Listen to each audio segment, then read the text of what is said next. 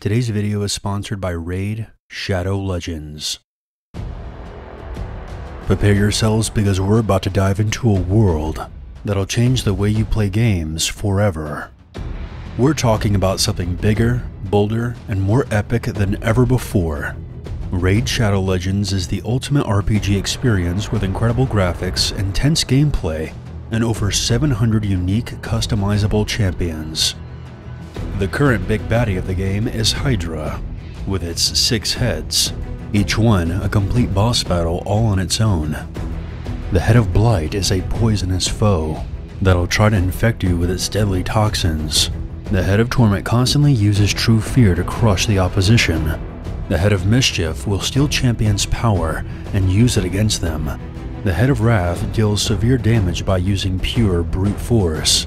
The Head of Decay will weaken your attacks while protecting the other Hydra heads. The Head of Suffering is Hydra's main head. Your champion can't attack it without suffering themselves. For newcomers, you can get your hands on the Stag Knight, an epic champion, with a special skin for the Stag Knight designed by JonTron. Just use the code JTSKIN before October 7th. It's as easy as that. If you're a returning player, you can still get the Stag Knight and the skin through an in-game event. Fight the Hydra and other rival clans at the same time in a Hydra Clash, a new clan-based competition where you and 4 other clans face off against the dreaded Hydra to see who can best bring down the beast, then bask in the spoils of war. As a fan of the classic fantasy RPGs from the 90s, it's refreshing to see a modern take on the genre that gives you more options, and also has some stellar graphics. I can tell you for a fact, they didn't have visuals like this back in 1998. And also, who remembers this? Yeah, we all have nostalgia for older games, but I think we forget how much of a pain in the ass they were to run sometimes. With all of this exciting new stuff coming to Raid, you won't want to miss out. So use my link in the description, or scan the QR code you see on screen now, and you'll get insane bonuses, including the epic champion, Knight Errant from the Banner Lords faction, and other useful things such as energy refills, skill tome, and XP boosters. Play Raid Shadow Legends today, and I'll see you on the battlefield.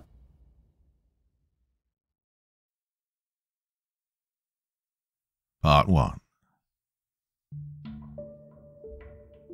Every sunrise brings with it a new kind of fire. Father Ramon Castillo remembered the dying words of his father 35 years after the old man had choked on his last breath. It wasn't the first time he'd chanted that proclamation. When Ramon was in high school in the 1980s, his family had taken up arms against the Peruvian government with an enraged torrent of radical militants who saw themselves as revolutionaries looking to overthrow what they saw as the rise of imperialistic practices in their homeland. Every sunrise renews our cause and reignites our fire. He would preach to his family as he hid their smuggled rifles underneath the kitchen floorboards. It was his solemn creed, his unfounded mantra. The words that convinced him that passion and commitment were all that were ever needed to rise above and win the day.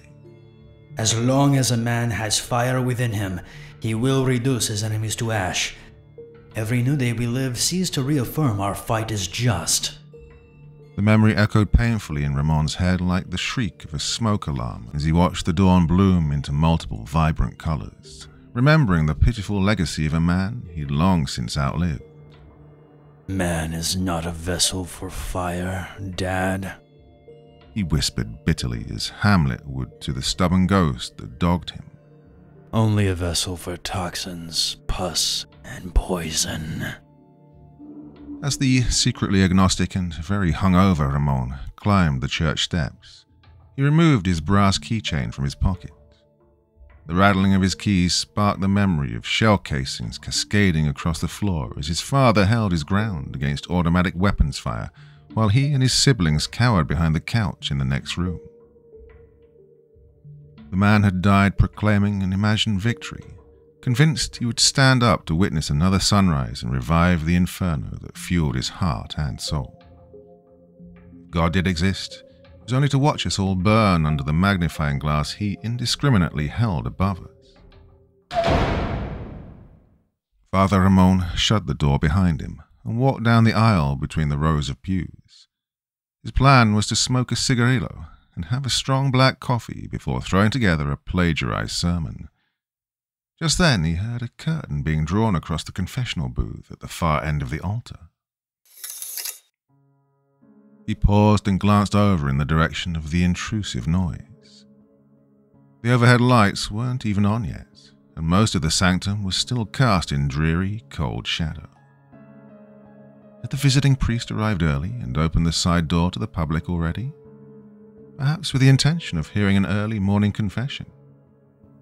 Hello? He called out, his cautious voice reverberating across the stained glass windows and vaulted ceilings. There came no response from within the confessional. He was about to shrug off the perceived intrusion and continue towards the sacristy when he detected the faintest hint of acrid smoke wafting through the still air. Was something on fire? He walked across the row of pews and approached the shrouded booth.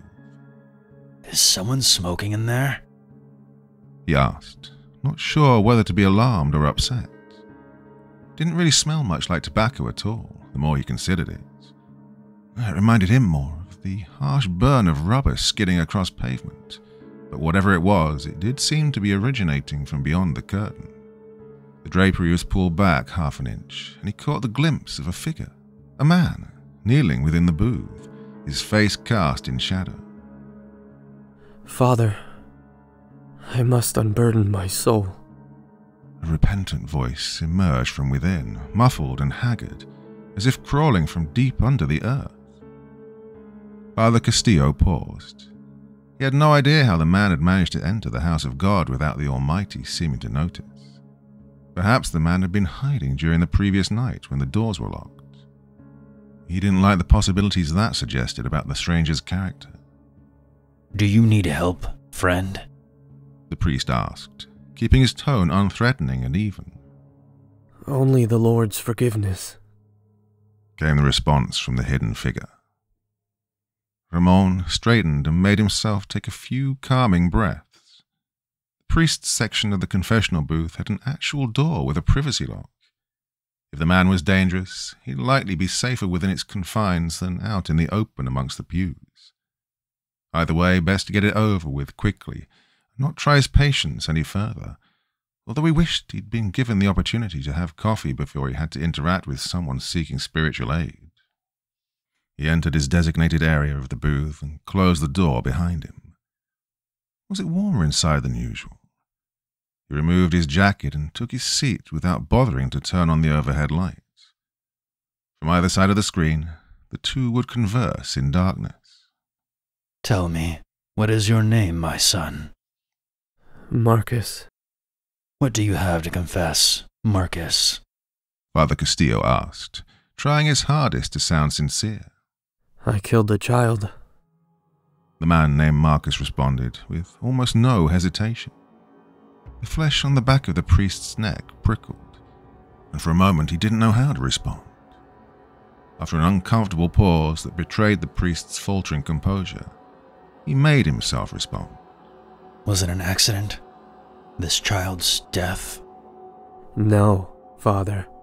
The tone of the voice changed from timid and shameful to bold and empowered, almost as though he was savoring a triumphant memory, and the temperature in the booth seemed to rise with every word the stranger uttered. I was returning home, intoxicated and callous, behind the wheel of my car. As I pulled onto my street, I struck the child on the crosswalk. He became trapped under my car and was dragged several yards. Father Castillo felt bile rise at the back of his throat, and he suddenly began to feel very lightheaded as the visions of that night, long since buried, threatened to overwhelm him. That sounds like it was accidental, then. The priest stammered defensively. No, Father. The voice spoke with deathly certainty. It wasn't the collision that killed him. It was my actions after recognizing him. As he begged for aid, I removed my departed father's handgun from its hiding place in the trunk, wrapped it in a hand towel to silence the shot, and, knowing the boy's testimony would be the final straw that sent me to prison, I executed him. Sweat ran down Ramon Castillo's temples as he shook in terror, despite the sweltering heat.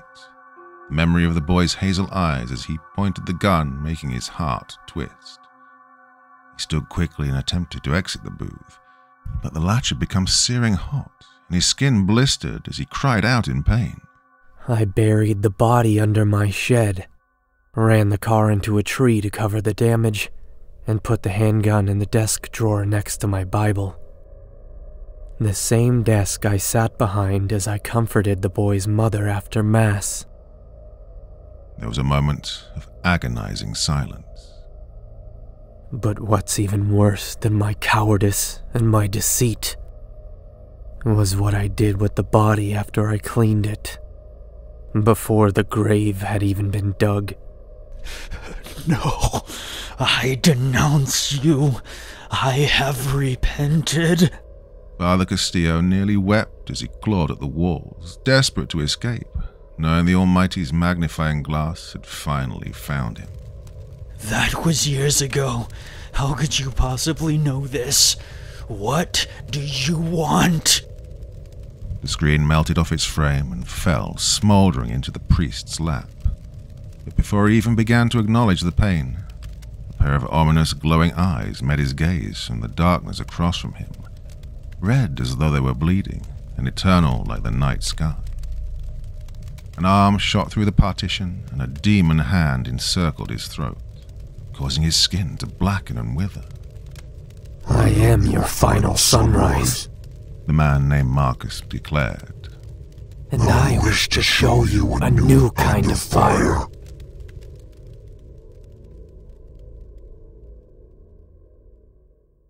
July 17th, 2016. The lock on the motel room door had been broken when she arrived.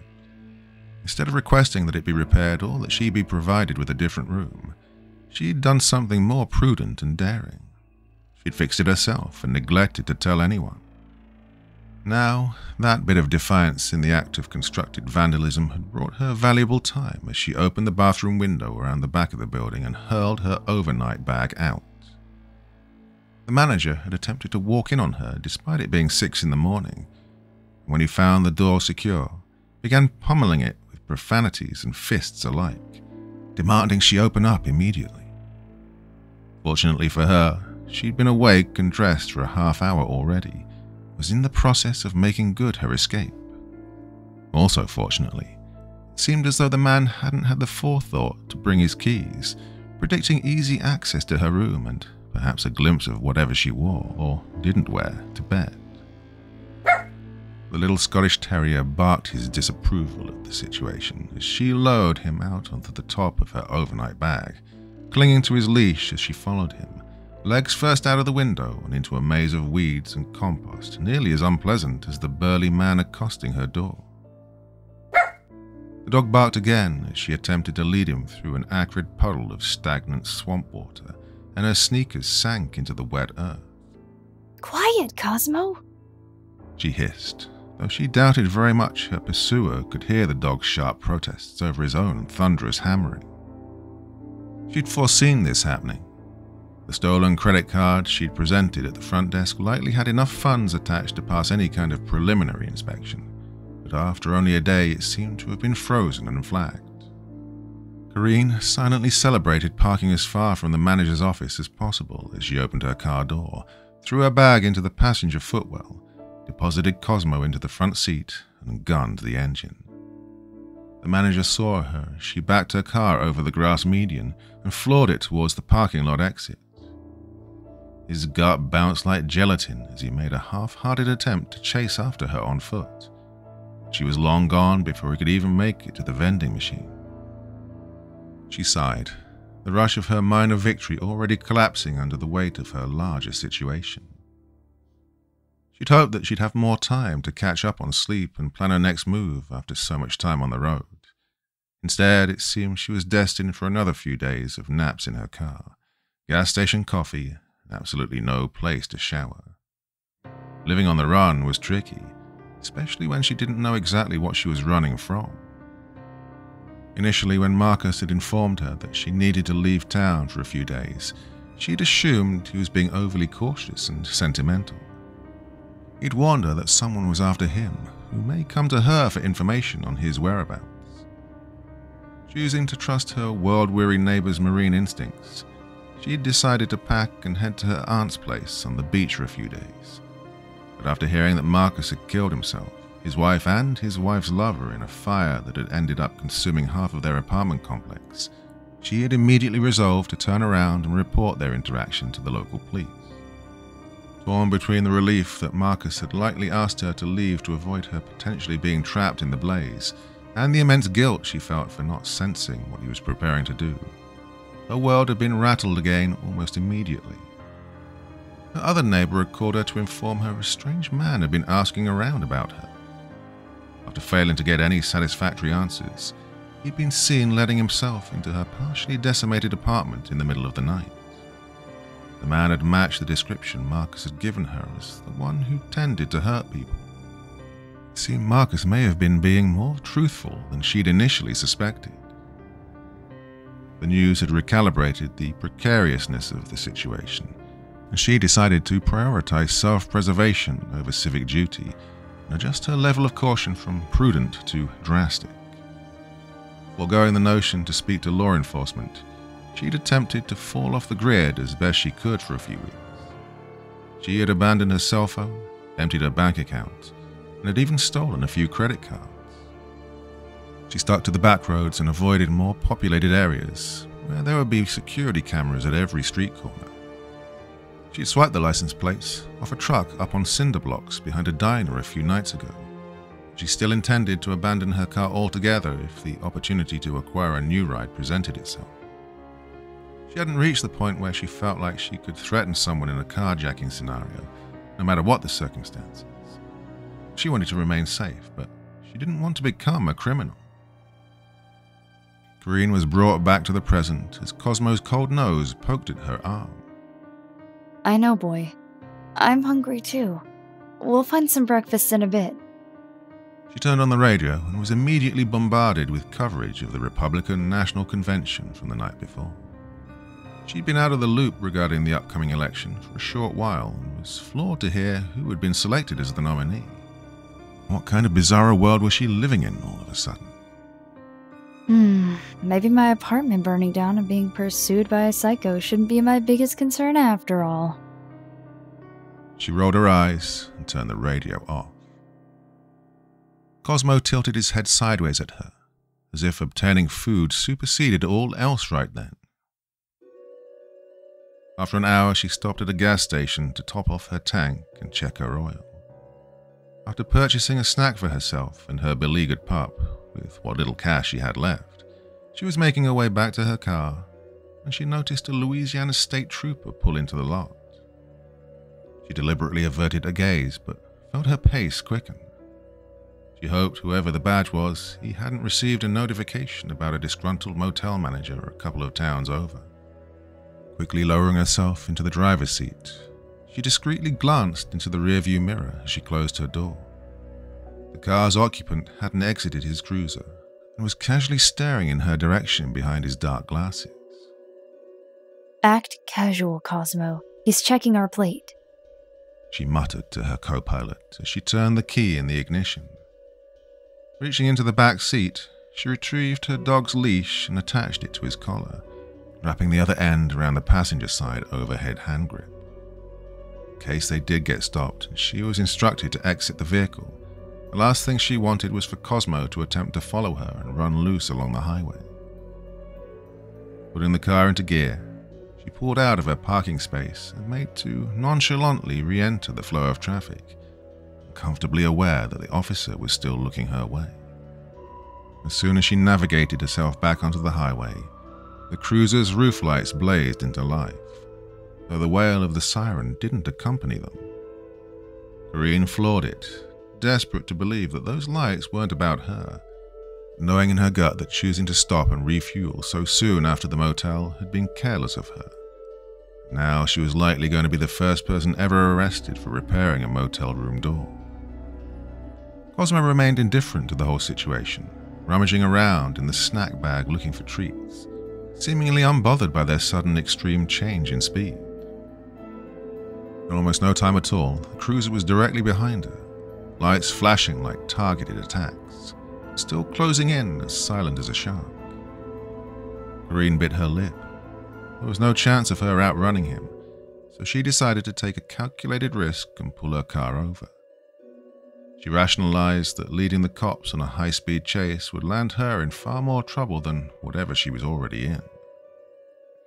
She brought her car to a compliant stop on the right-hand side of the highway, put herself in park, and rested her hands on the wheel. Cosmo, look at me. She stared at her pet, authority in her voice. Do not try to bite this guy. Just do what you do best. Sit there and look adorable and dumb, and let's hope this guy is a dog lover. The cop sat in his car for a long moment before lazily extricating himself from inside the shell of his department-issued chariot and sauntered over to her driver's window. His sunglasses were still on, and the haughty drawl of his accent left no question in her mind as to how this guy likely felt about the previous night's convention. Morning. The officer let the word escape from his lips slowly, drawn out like a string of mucus. I'm Officer Nathaniel Dixon, and your plates belong to a 2001 Ford Ranger. Corinne didn't respond to his non-question, which also wasn't quite an accusation. She just concentrated on keeping her face locked in a neutral position and stared at her reflection in the shine of his glasses. You have your license and registration with you? He asked, as though bored, giving the back seat a quick glance through the window. No. Corinne said coolly, but not rudely. And the car isn't mine, but I didn't steal it. It belongs to my ex, and he's locked up. It was partially true. The car had initially been purchased in her ex's name, with her listed as the secondary. When he defaulted on the payments, he'd surrendered the car to her. After they'd broken up, they'd fallen out of contact. The last she had heard of him, he'd been arrested after a particularly brutal bar fight where the barkeep had lost an incisor. She had no idea if he'd been sentenced, but the point was, he was an easy scapegoat to use as she feigned ignorance. So you're saying, when he got locked up, your license and registration were in his back pocket? Officer Dixon replied sarcastically. My license is still in the pair of pants I was wearing the last time he hit me and tore him off. She tried, and this part was a lie, but it fit the narrative. Straining to keep her poker face intact, she stared back into the man's lenses and forced herself to commit. Dixon's expression didn't soften. If anything, her words seemed to amuse him. The faintest trace of a smirk curled up the side of his face like a weed. Ex's name and personal info? He asked in a tone that was almost a cackle.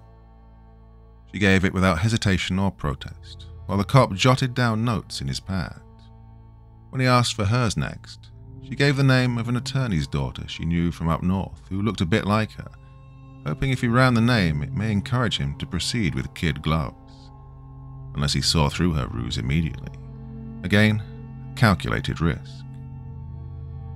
So you're implying you weren't aware that the plates were stolen? I'm implying I don't really care. You can take the plates and impound the car if you need to. I'll just hitch. What if I told you these plates on this car were only reported stolen a few days ago? From only a few towns over at that. And what if I also told you that a young woman with a stolen credit card matching your description hauled ass out of the Weary Traveler Motel in a vehicle identical to this one a little over an hour ago? He leaned in closer to her, his breath suggesting there was likely a flask hidden under the seat of his cruiser. How would you respond Then. I'd say that's a terrible name for a motel. She shrugged. Nathaniel Dixon chuckled before taking it upon himself to unlock her car using the switch on her doorframe and then wrenching it open harder than he needed to. Cosmo barked his opposition to the man's unprofessionalism. Get the fuck out, he hissed. Green took a deep breath and unbuckled her seatbelt. She knew the difference between cops who would only put their hands on you if they had to, and the ones who very much wanted to. This one was definitely the latter, and she thought it best to comply so as not to give him an excuse. After she stood up, she closed the car door behind her and set her hands on the roof of the car without prompting. Dixon immediately began running his hands up and down her sides, in theory to search her for weapons, even though he hadn't asked her beforehand if she was carrying any. Listen, Missy. His face was so close to hers, his voice seemed to invade her ears like a centipede crawling into its hole. We both know you're lying through your teeth. Maybe you are running from your ex-boyfriend. Maybe you're not. But you're definitely running from something. And in doing so, you're making waves. Normally, I wouldn't care. But now you've made it my problem. That frustrates me. He ran his hands up under her shirt and then down the back of her pants, between her skin and underclothes. I didn't become a cop for this minor infraction bullshit. Taking you in would be more trouble than it's worth. So I'm gonna say this once. Keep driving until this state is outside the time zone. Because if I see you again, I'll definitely be putting you in cuffs. But I won't be transporting you anywhere. Get the picture? He pressed her face down into the roof of her car as he dug his hand deeper down into her shorts and felt up her inner thigh with unflinching, perverse relish, completely unbothered by the passing traffic. Corinne shivered with white-hot rage, suppressing the overwhelming urge to spin around and bite down into his face like a feral beast. I got it! She snapped. He let her go, pulling the handful of cash she'd received as change from the gas station out of her pocket. And please remember, if you choose to file a complaint, my name is Officer Nathaniel Buford Dixon. Make sure to wear something sexy in court. He tilted his head forward as he counted the bills, and for the first time Corinne noticed the scarring around one of his eyes behind the frames. Quickly getting back into the car, she slammed the door and floored it before the man could grab at her again. She was so livid she nearly considered backing up and running him over with her car, but she knew as far as the bigger picture was concerned, she was in the clear. The cop didn't know her real name and didn't have the car's real plate number. He had her ex's info, but she very much doubted that he would follow up on it. Even if he did, her ex had no way of knowing where she was going. As far as the mysterious man who Marcus had warned her about was concerned, she was still in the wind. She allowed herself the faintest of smirks as Cosmo, seeming to sense her distress, began licking at her hand. Based on the injured eye the man had so carefully tried to hide, it looked like someone had put the bastard in his place at some point. Probably another woman he'd tried to touch. Wherever that woman was, at that moment, she was Corinne's fucking hero. Dixon pressed his fingers under his nose and inhaled deeply as he returned to his throne back inside the patrol car. He smirked at the hint of moisture he thought he could detect on his fingertips. That back-talking harlot had enjoyed it. His radio burped into life as dispatch questioned him as to the status of his roadside stop. Irritated at the interruption, he unhooked the handset from the dash and pressed the button to respond. All's well. He strained to keep his voice professional. It wasn't the suspect from the motel. Tell Carl to stop clogging your phone lines with inconsequential bullshit. Whoever that woman was, she's long gone by now. He replaced the handset without another word. Taking a carefully portioned swig from his flask, he was about to turn the car around and head back the way he'd come when he paused. Pulling his cell phone from the glove compartment, he He placed a call and reclined his seat a fraction of an inch. After 2 rings, a slightly flustered, very brusque voice inquired. Manetto. Howdy, Gemma.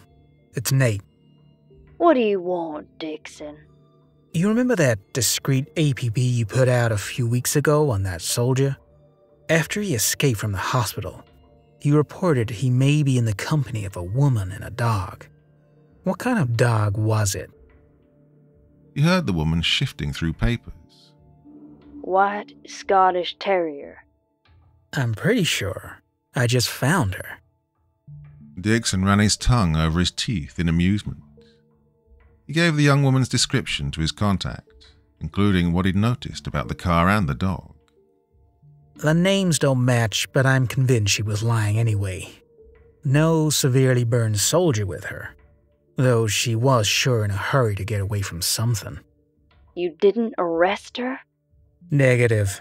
I could have for petty theft, but she would have been out by supper time. Doesn't matter. She's not the target, and I doubt she knows where Marcus is. I never really believed they were traveling together anyway. I know you don't value my input, Special Agent Minato, but I really think in this case you're just Jackie Kennedy chasing brain matter. This rogue soldier you're looking for is almost definitely deceased. And even if he isn't, no way you're gonna find him on your own without agency help. Personal vendettas don't often yield rich harvests. Says the man still hunting for the bounty hunter who scarred him. I appreciate the information, and I'll deposit the usual sum into your account. But I promise, your opinion means less to me than a spa date and a septic tank. Well, I know how fond you are about getting up close and personal with little shitholes, Special Agent. Fuck you very much. Dixon snarled back at her and was about to disconnect when a male voice came on the line. Its owner was unknown to him, and the intensity behind his almost otherworldly calm made his stomach flip uncomfortably. Nathaniel Dixon, I know you put your hands on that young woman during the traffic stop. Every vulgarity you utter and perversion you engage in are being tallied, and before long you will be required to answer for them. Speak to Miss Manetto in such a manner again, and I will prioritize accompanying you personally to that final judgment.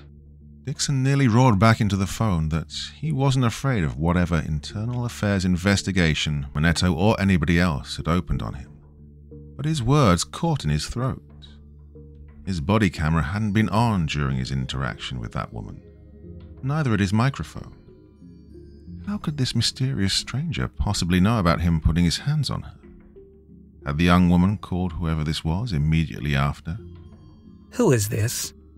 He demanded, hoping he sounded fierce, but knowing he more likely sounded unnerved. Think on your sins. There are no second chances beyond the grave. The line disconnected.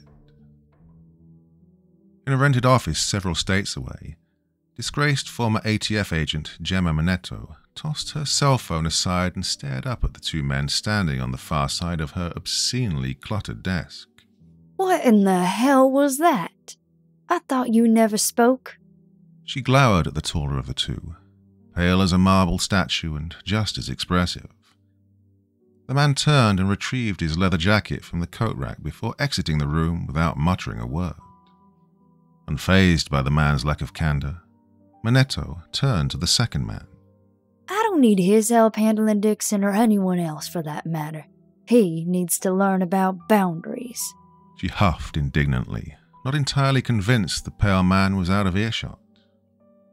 The second man gave an unconcerned shrug and continued scooping his lunch out of the paper carton with his chopsticks. Despite his disheveled, almost reckless demeanor, unkempt red hair and defiant, prickly stubble, this half of the pair was much easier for Manetto to relate to. You have to understand, Virgil is very much used to being in the know. The idea of privacy and professional pride are completely foreign to him. Try not to take it personally.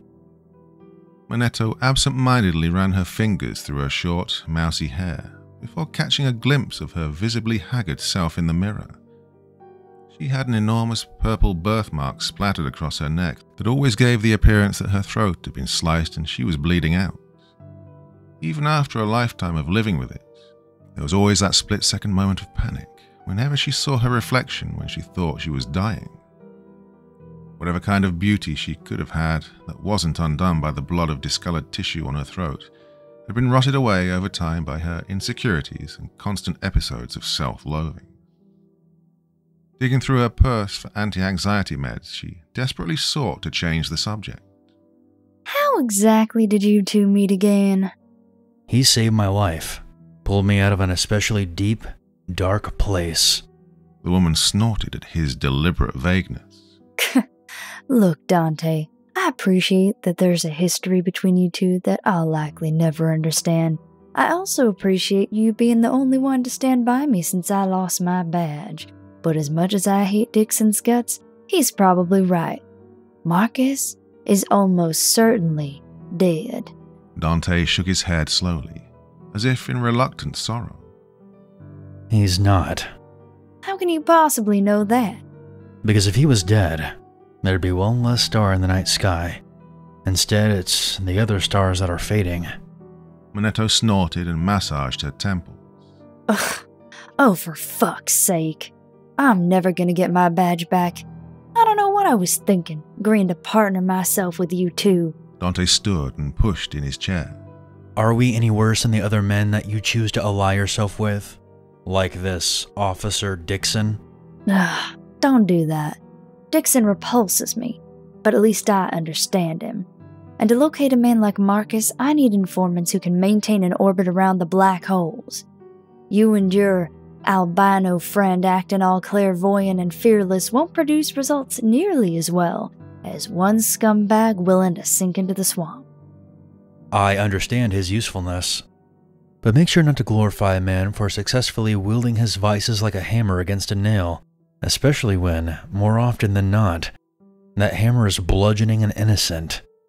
Gemma Manetto poured another energy drink directly into her cold coffee. Sure thing, Dante. She conceded in mock appreciation and held up her mug as if to toast him. The girl is not the target, but she's the only lead we have. Virgil and I are going to find her. Manetto gave him an exasperated look. There is absolutely no evidence that she has been in contact with Marcus since the night of the fire. It's highly unlikely she'll be able to lead you to him. Probably not, but she's the only person from his inner circle who's still alive. Maybe he'll come looking for her. The man removed a crucifix on a chain from around his neck and set it down on the desk in front of her. In the meantime, leave your cell phone on, and keep this in your pocket. The woman held up the silver trinket and raised an eyebrow. Why? Will it keep me safe? Dante smirked at her as he fastened his gun belt around his waist and tapped the holstered weapon with his hand. Not in the way this will, but it will attract some good angels. Their presence will bring you a sense of comfort and inner peace. Don't you need angels more than me if you're off to fight demons? Dante's wily smirk spread into a full grin that reeked of poetic irony. I've already got one. The arched gate to the cemetery was designed to look like a set of angelic wings. Virgil hated them. Like so many other shallow human creations on this miserable plane of existence, it reeked of false sincerity. Something meant to represent the grandeur of the Eternals, reduced to flakes of rust after years of indifference and neglect. The mortals were embarrassingly short-sighted, full of praise but weak of will. Small wonder so many of them were lost to the abyss.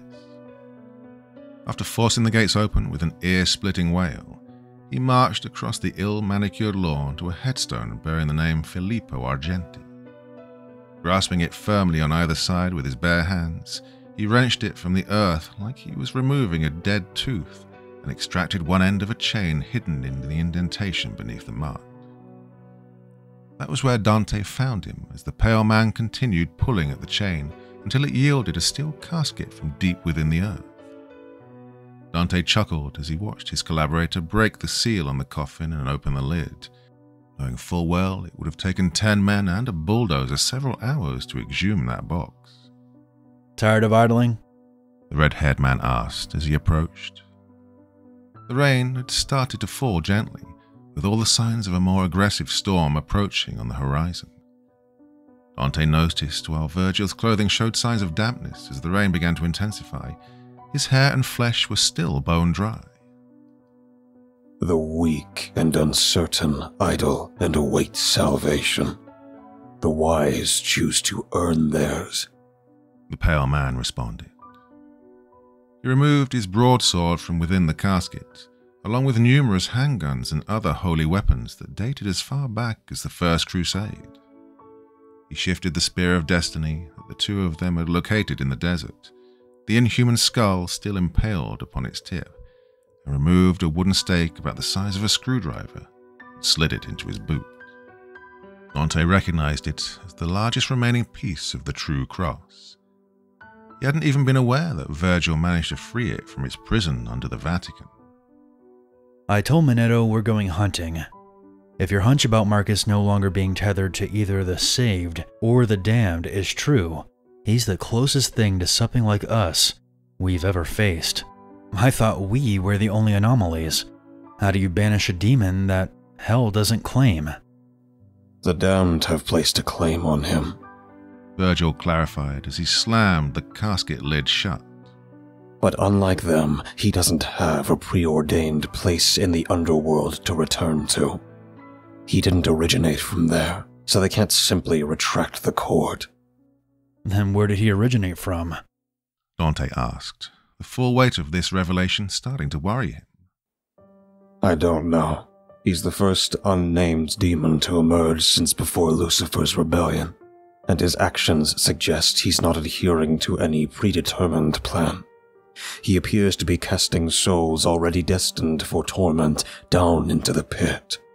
Demons usually target those who are mostly pure, ones they can corrupt, whose salvations are still in question.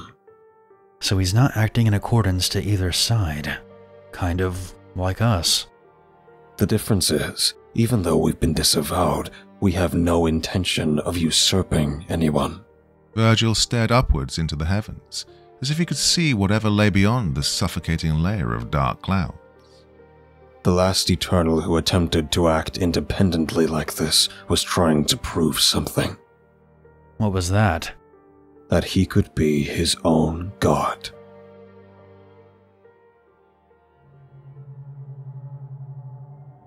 Safely hidden beneath the anonymity of his white hood, the young man grinned wickedly as his brethren gathered around the bonfire to hear the good word proclaimed by their incorruptible leader.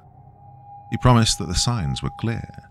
A new age was upon them, and the unwavering principles of birthright and the master race they all chose to live by would soon become common practice again. There was no mistaking it. They were about to re-emerge stronger than ever. What a glorious time it was to be alive.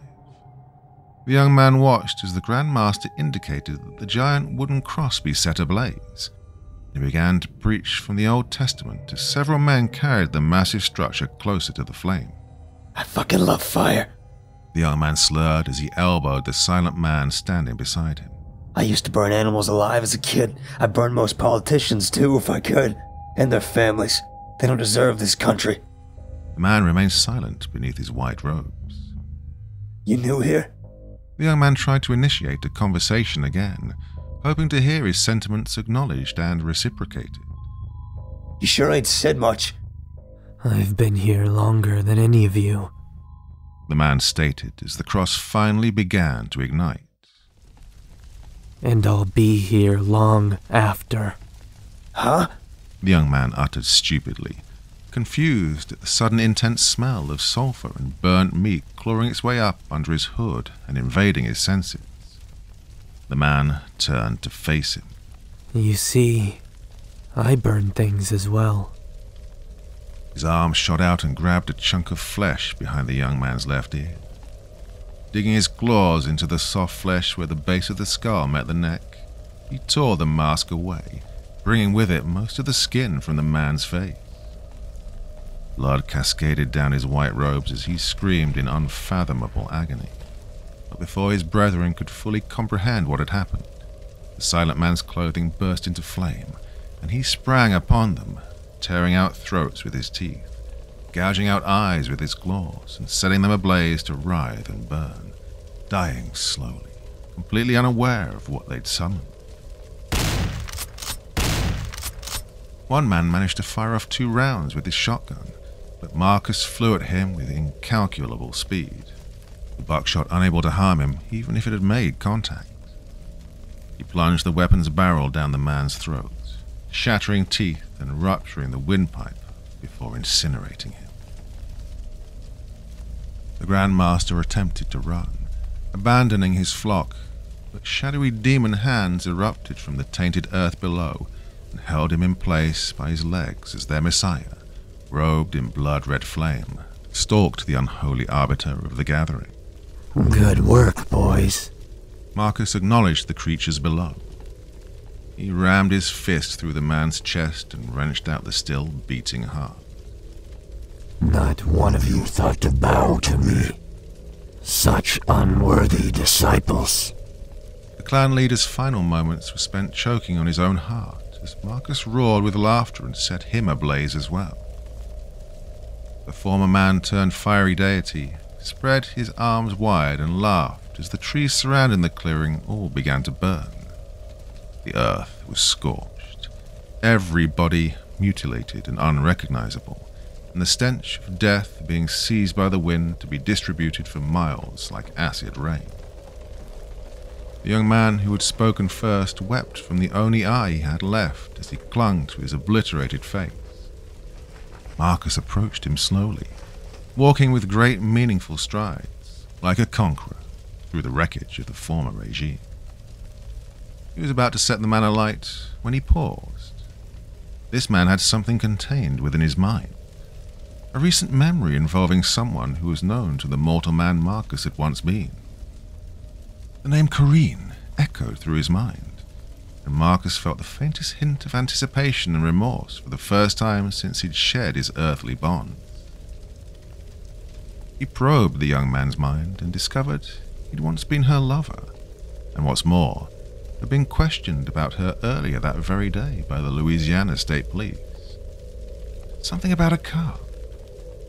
Corrine. He felt the stirrings of an obligation unfulfilled. While bound to no morality other than his own, a feeling that could almost be described as longing had settled into his disturbed subconscious, and he knew he had a duty to himself to find this woman. Confronting her could be what finally determined the fate of the last remnants of humanity he was still carrying. He grabbed the man by his collar and lifted him into the air. We all love fire down below. Searing crimson flames erupted from Marcus's throat as he bit down into the young man's skull.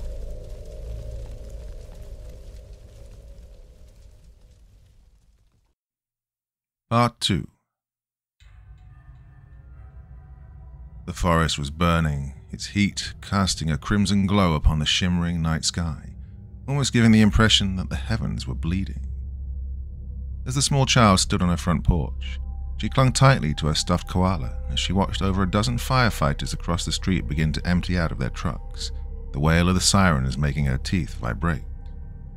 Her parents had told her to wait right there as they gathered the last of their essentials, preparing to evacuate the area lest the blaze overtake their home like waves upon the sand. As the child fidgeted, watching the first responders set up a perimeter, she almost didn't notice the towering figure emerge from the shadows amongst the trees. The stranger stomped across the pavement with long, vicious strides, approaching her home as though intent on confrontation. At first she assumed it to be just another fireman, but when she caught sight of his glowing red eyes and the scorched, blackened footprints left upon the concrete, her stomach sank, and she took a terrified step backwards. The red-eyed man marched across the grass, leaving smoking craters in the topsoil, and seemed ready to climb the steps to where she cowered, when he paused and knelt upon one knee. Running his fingers through the earth of her mother's flower bed, He extracted a handful of ash where she knew they'd recently buried the cremated remains of her deceased grandfather. The shadowy man raised the ashes to his mouth and gently blew upon them, creating a soft orange glow of newborn embers. After giving the blaze a few moments to breathe, he carefully returned it to the earth like a parent would set a babe in a cradle. Raising himself back to his full height, he stared at the child with fiery eyes, seeming to stare through her, past the precious memories stored within her mind, the tender emotions residing deep inside her heart, and directly into the wispy semblance of morality forming on the blank slate of her soul. Pray I forget your face. When he spoke, tendrils of smoke spilled out from between his teeth. Turning away from her, he marched across the lawn and picked up her father's chainsaw where it sat in the bed of his work truck. Before she could comprehend why he would need such a thing, his malicious, booming laughter assaulted her like the rumbling of a volcano threatening to erupt.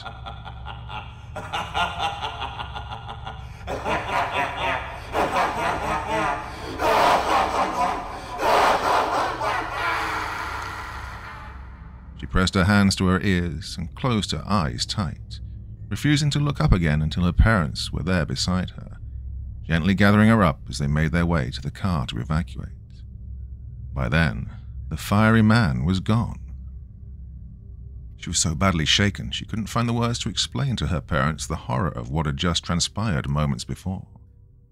As they backed out of the driveway, none of them noticed the thin wisp of smoke that was rising from the spot in the garden where the nightmarish creature had knelt, or that one of the fire engines had suddenly disappeared. Well, I guess now it's just a matter of time before one of us eats the other. Green glanced down at her pup with a sad smirk right before she slammed the hood on her car's smoking engine. Cosmo looked up at her with a calm, optimistic face, seemingly undaunted by the severity of their situation. Since having the last of her cash stolen during their traffic stop the previous day, Karine hadn't seen the point in stopping her car until the tank was dry. After a brief pause under a highway overpass to discreetly wash every inch of her body where Dixon had touched her with sanitizing wipes, she taxed the engine until it had overheated to the point of a meltdown, committing a very loud, metallic ritual suicide before she could finish burning the fume. No phone, no cash, no food, no problem. Karine chuckled to herself as she slung her backpack over her shoulder and gently tugged on Cosmo's leash to get him to follow. Come on, boy. Let's hope if my thumb can't get anyone to stop, my ass will. The dog pattered along obediently by her side as she flipped open the map with one hand and awkwardly attempted to pinpoint her location. While it was possible a good Samaritan would stop to offer them a ride, she wasn't willing to bet on it and was determined to have an alternative plan in case the grey sky overhead decided to lift its leg and piss on her. Okay, looks like there's an RV park of some kind a few miles away. Let's make for that. Maybe we'll find a place to lay low for a while. She kept her tone upbeat and hopeful for the sake of the dog, but on the inside she was suddenly very afraid. If she was still in danger, she had no idea where she could go that would be safe, or if anyone she encountered could be trusted. On the other hand, if the threat was gone, so were all her resources. There was no way to return to the life she once had. Karine bit her lip in a moment of harsh self-reflection and spoke to her dog again. Well, my life wasn't exactly a Fortune 500 company anyway. In fact, it was pretty much just like the car. Running on fumes with no destination. Cosmo woofed in agreement.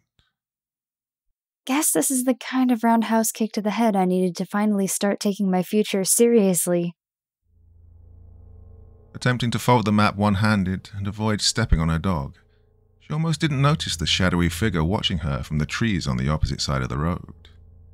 A cold chill sank into her gut, but she forced herself not to break stride or stare in its direction.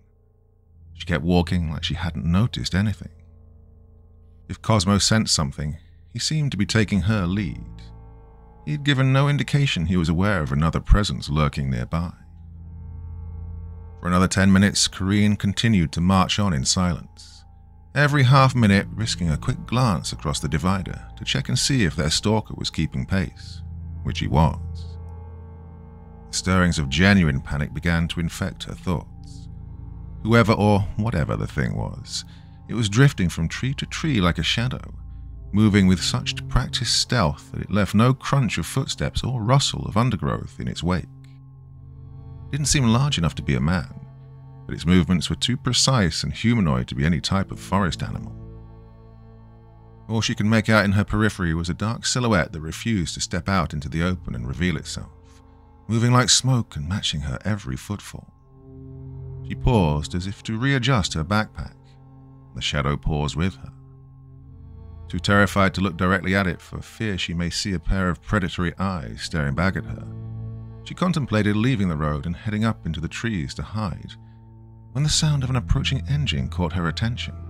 Turning quickly, she pulled in the slack on Cosmo's leash and held out her thumb. An older man on a motorcycle with a sidecar attachment skidded to a halt beside her and gave her a brown-toothed grin. Is that your car back there, darling? Green gave a half-hearted nod, glancing over the man's shoulder, attempting to locate the phantom across the way, but it seemed to have dissolved back into the trees. It used to be. You need a lift? She glanced into the sidecar and nearly gagged in revulsion. Crammed deep into the footwell was the severed head of a buck, the antlers jutting out precariously like bars. The eyes were missing, and the tongue was hanging bloated and free from the mouth like a slimy tendril. Green felt a clash of panicked emotions erupt inside her mind. As much as she didn't want to trust this man, she was afraid of what may happen if he left her behind and the dark ghost reappeared. I don't think there's enough room, and even if there was, that smells like refried ass. Well, I know a place where you can shower after. He gave her a smirk that could poison a well, and she could almost hear the blood rushing down to his lower extremities over the sound of the engine. She was about to tell him to go suck his own scrotum when her blood froze. The shadowy outline was back, and this time she saw the eyes. You have a helmet? The man removed the protective cap from his own head and handed it to her. She lifted up her dog and gave him a kiss on his tiny head before setting him in the sidecar, trying the leash to the seatbelt. The pup whined, clearly unhappy about being there. Sorry, boy. Taking a moment to fasten the helmet strap tightly under her chin, she paused, as if about to change her mind, and then took a deep breath as though fully committing to the choice. She looked him in the eye and smiled. Do you like Roadhead? Huh? She smashed her reinforced skull directly into the man's face, and she heard the nose crunch like a pine cone. Braying like a wounded camel, the man fell backward off the seat and hit the pavement, screaming profanities and clutching his face as blood stained his shirt like a watercolor painting. Green leapt aboard the bike, put it into gear and floored it. The bike shot forward about 5 yards, and then she hit the brakes. Reaching over, she grabbed the buck's head by one of the antlers and tossed it out. The man was still on his back when she took off again, drowning out his anguished cries with the roar of the departing engine.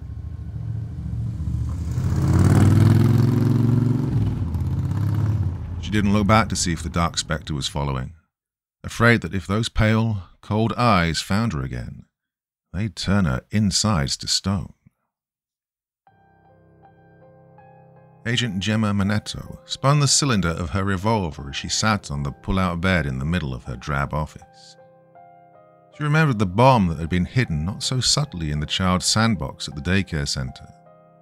The way she'd tried to keep the teacher calm as she instructed her to have the children form a line and evacuate into the parking lot on the far side of the building. The way she'd second-guessed herself. Pointing the barrel of the gun into her chest, she squeezed the trigger. There was a sharp, intense snap of metal as the hammer fell, but no bullet was discharged. She spun the cylinder again and pressed the business end under her chin. Another squeeze, another snap. The bomb squad had been on its way.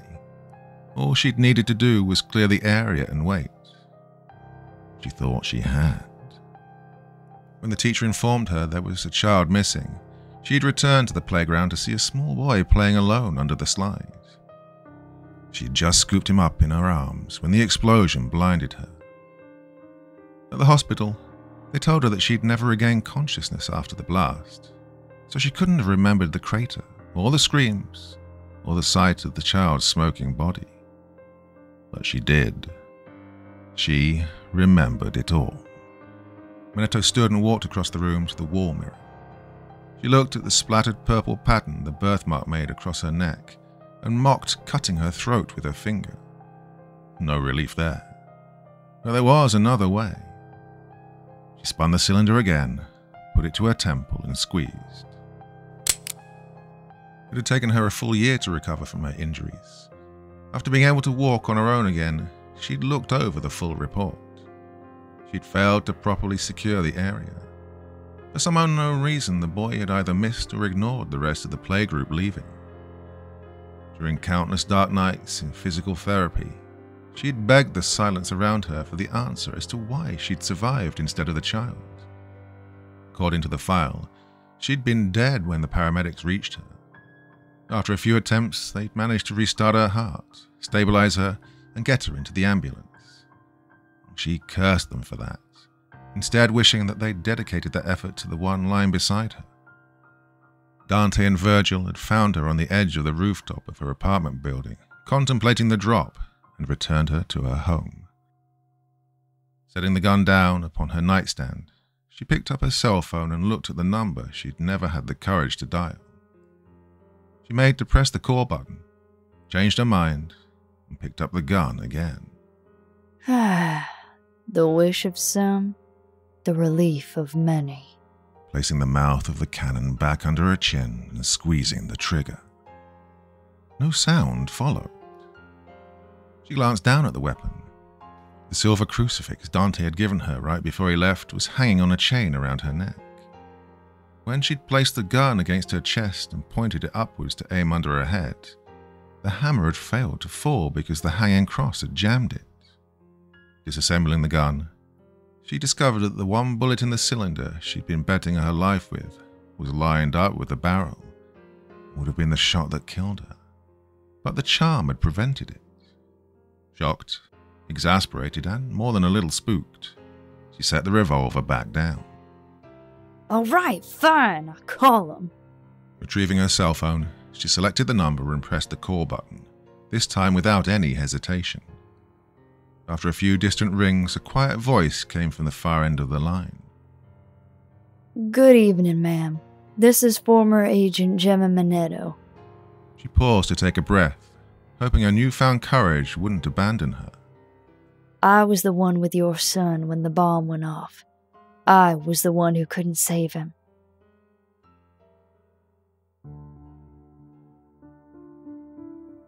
Cosmo waddled across the parking lot enthusiastically, clearly happy to be free from the loud metal animal that had been the borrowed motorcycle. Attached to the other end of his leash, an equally relieved Corrine let her dog lead her to the vending machines in the motel parking lot. Her pet seemed to recognize by now that those large upright boxes yielded treats if given attention. I'm not sure all this human food is good for you. She held her dog up to the window of the machine with a smirk, as if waiting for him to make his decision.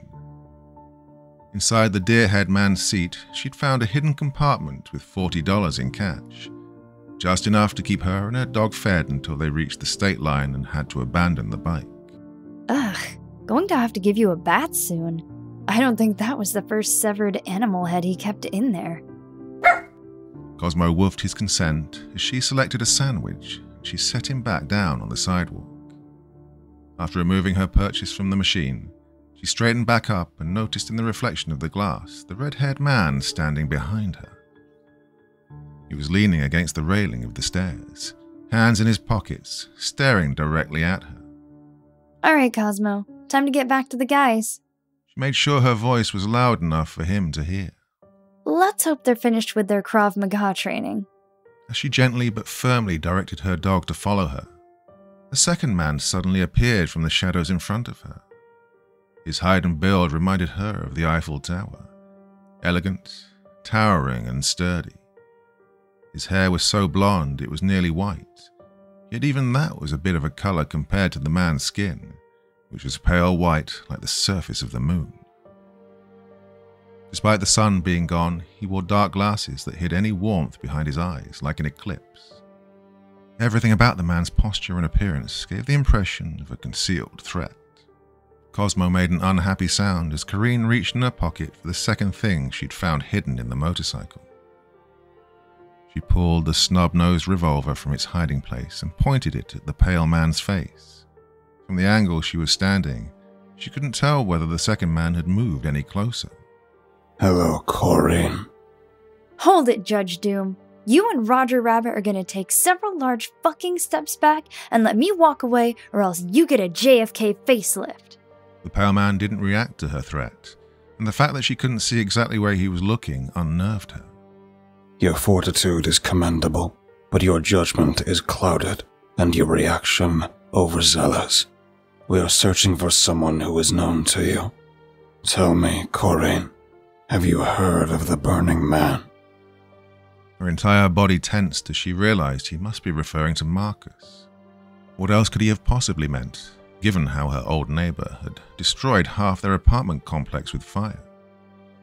This was probably the man who Marcus had warned her about. She tried to stall for time. The longer they stood there, the more likely it was someone would see them. Either show me a badge or fuck off. My dog needs to eat. He is alive, Corrine, though he no longer exists as you knew him. She opened her mouth, but couldn't think of a response that would be equal parts denial, threat, and indifference. His words had shaken her, and she didn't know if her voice would hide the shock that suddenly gripped her. How could Marcus still be alive? The man behind her spoke for the first time. You know, Virgil, for someone who represents centuries of uniting people and spreading the good word, you aren't really much for tactful conversation. The red-haired man took a few careful steps forward, and she tried to monitor him in her peripheral vision without taking her eyes off the pale man. Hi, Corrine. I'm Dante. And this is Virgil. Is there anything I can say that will get you to lower that? Sure. Tell me you're leaving. She glanced down at Cosmo and noticed him cautiously moving towards the red-haired man, his tiny nose twitching. That's when she realized he'd produced a dog treat from somewhere in his leather jacket. Cosmo, heal! The dog didn't listen and instead inhaled the treat like a furry black hole. Just breaking the ice. You two must be hungry, Dante said as he patted the pup's head gently.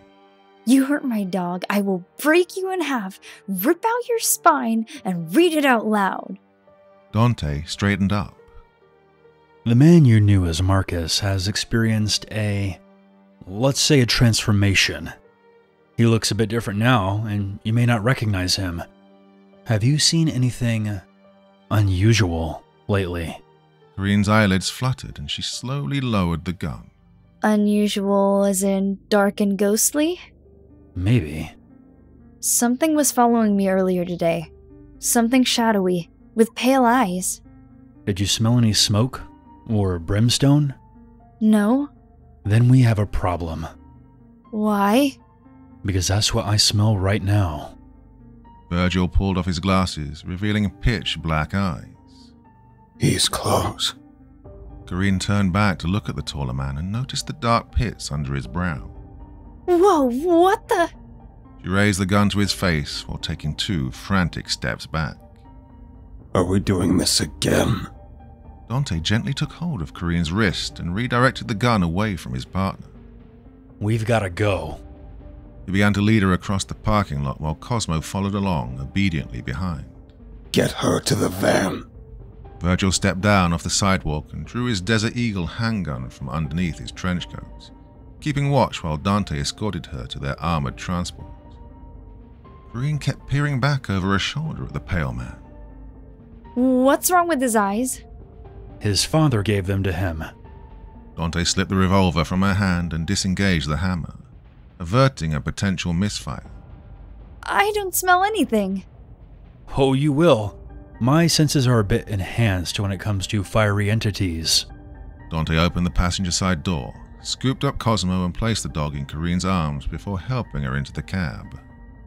This feels like a kidnapping. Kidnapping? That's a funny way to say rescue. Dante slammed the door and turned back to his partner. Virgil, let's go.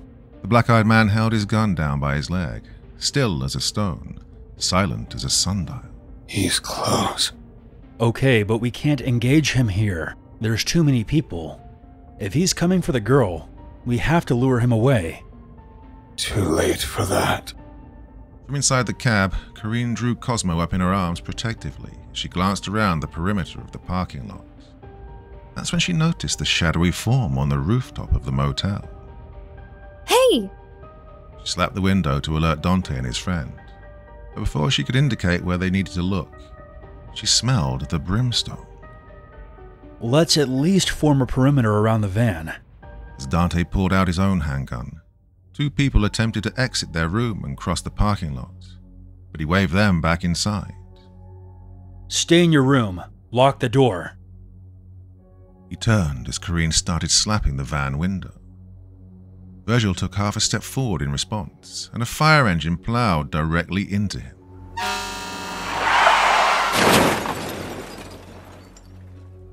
Dante was nearly thrown off his feet by the intense rush of motion directly past him, and from inside the van, Corinne screamed.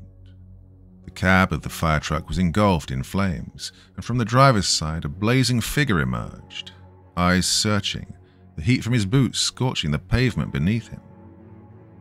Dante raised his weapon and unloaded the clip of the fiery entity. But to no avail, as the bullets seemed to evaporate upon impact.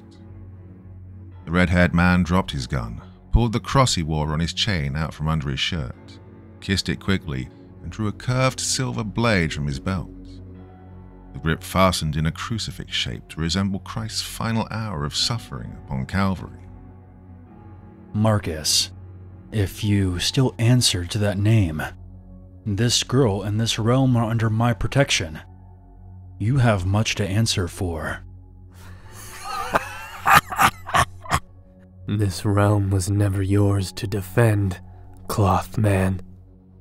It's a desolate plain of withered wheat, where nothing of substance grows.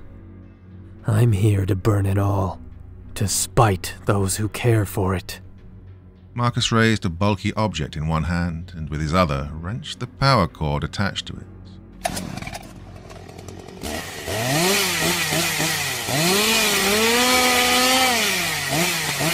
The roar of a chainsaw cut through the night, the blade a fiery orange color, the teeth shooting tongues of red magma into the air, as if he wielded a weaponized volcano. Dante bit his lip. Okay. Marcus launched himself forward and swung his shrieking blade at the man. Dante threw himself sideways as the chainsaw gouged a chunk out of the side of his armored van. The heat was so intense, his eyes watered and his breath caught in his throat. Rolling underneath the van to the far side, he scrambled to his feet, wrenched open the driver's side door, and slapped a button on the dashboard. Water rained down from 6 hidden outlets upon the roof, shielding the entire outside of the van with a protective layer that Marcus could not break. It's holy water. Dante answered Corinne's unspoken question, and he climbed into the van and slammed the door, turning the key in the ignition. What is that thing? Pissed off. Marcus snarled as he attempted to cut into the van again and prevent their escape, but the blessed water minimized the damage and weakened his flames. As Dante floored the gas pedal, Marcus was shot twice from behind.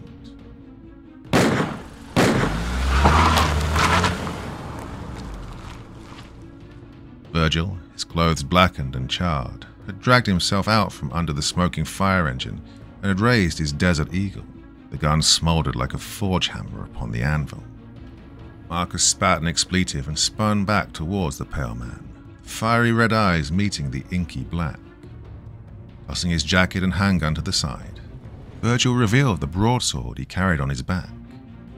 Wrenching the giant weapon free from its scabbard, he sprayed holy water across the blade from a flask he carried at his hip.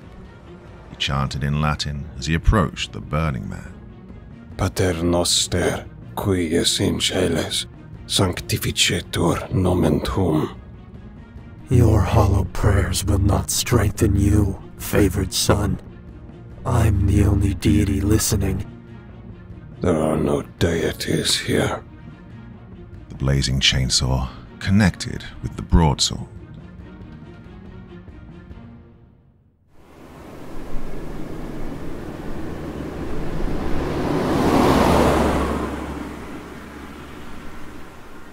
Dante drove the van a mile down the road and pulled over. Kareen clutching Cosmo so hard the dog was flailing his stubby legs in protest.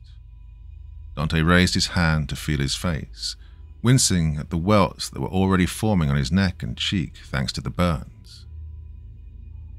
Look, I need you to keep driving. In 6 miles there's a church, the parish of Francis D. Sales. Get inside and stay there. I'm going back to help Virgil. What? Isn't he dead? No way. He's survived a lot worse than being crushed by a Hellfire truck. Then why does he need your help? Because your friend Marcus may actually be worse than Hellfire.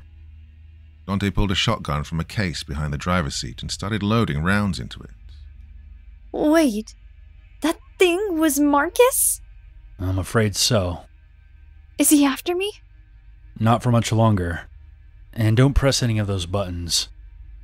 As Dante made to climb out of the cab, Kareen grabbed his arm. Wait!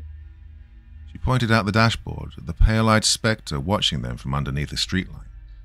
Do you see that? Dante narrowed his eyes and paused. Wait here. He left the safety of the van and cocked the shotgun. Raising the silver patriarch blade in front of him, he marched forward. Okay, we see you, which means you want us to know that you're there. Identify yourself. The shadowy form seemed to shimmer a moment, like light reflecting on a pond surface, as if in response to him. Dante? Green shook in terror back inside the van. The man didn't respond as he took 3 more steps closer to the entity. Wait. I know you. Green screamed as the shotgun blasted and Dante was lifted into the air.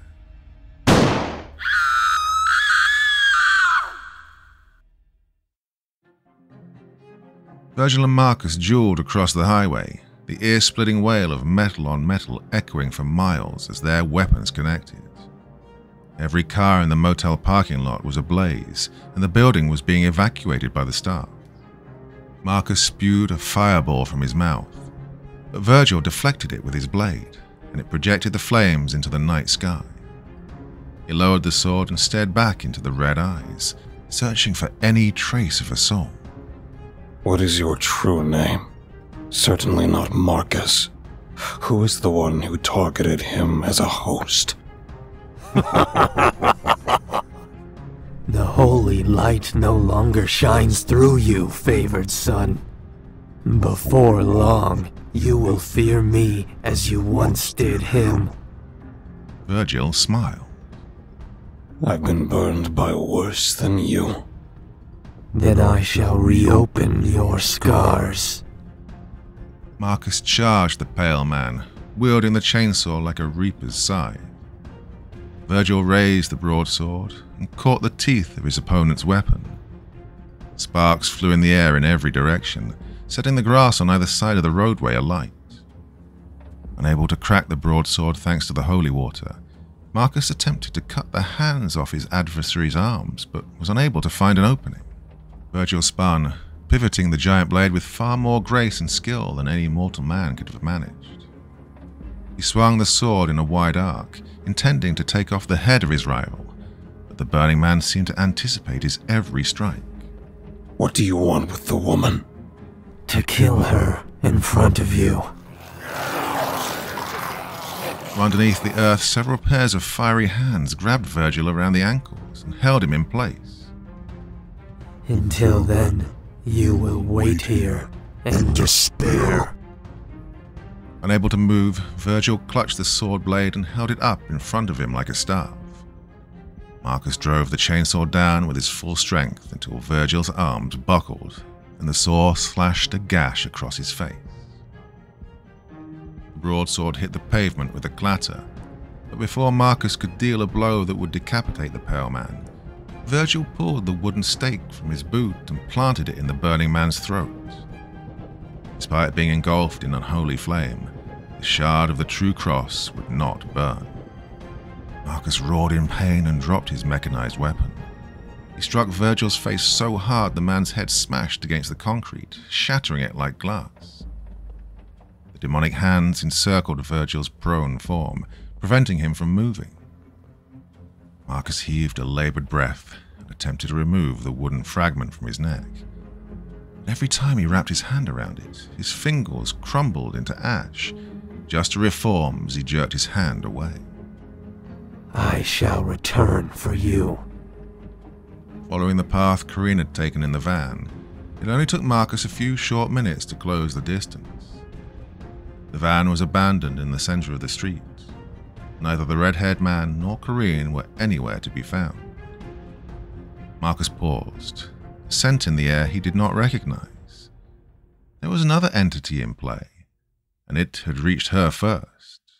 He threw his head back and roared.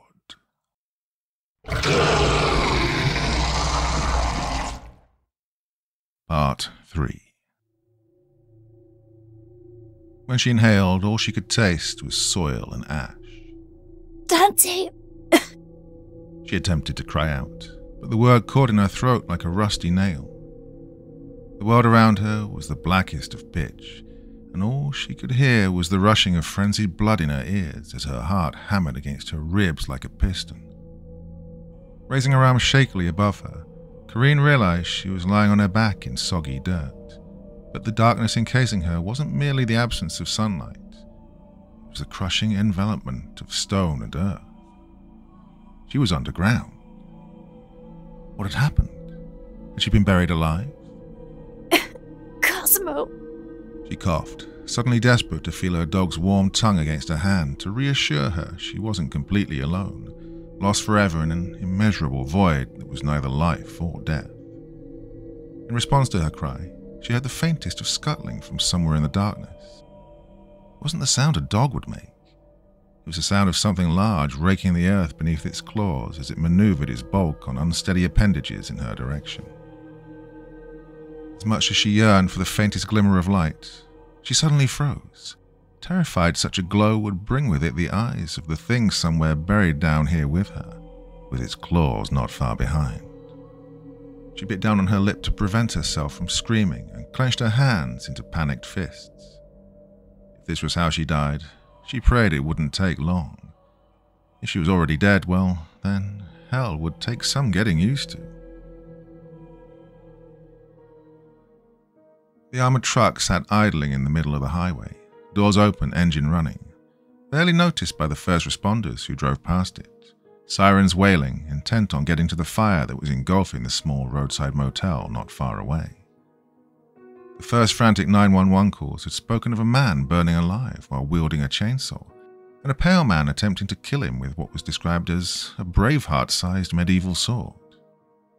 Most of the emergency workers presumed the witnesses were observing a brawl between two very dangerous but two very ordinary men, and the fire had warped their perception.